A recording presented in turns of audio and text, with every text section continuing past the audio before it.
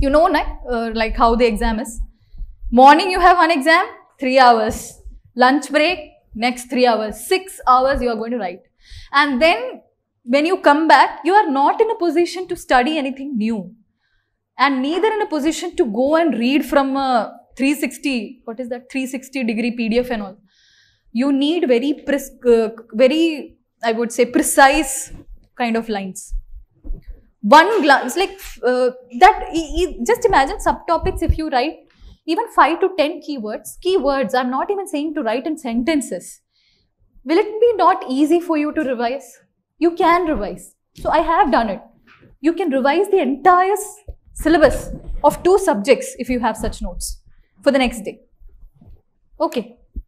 So try to do that. You need to have some reference, either ready-made material or yours.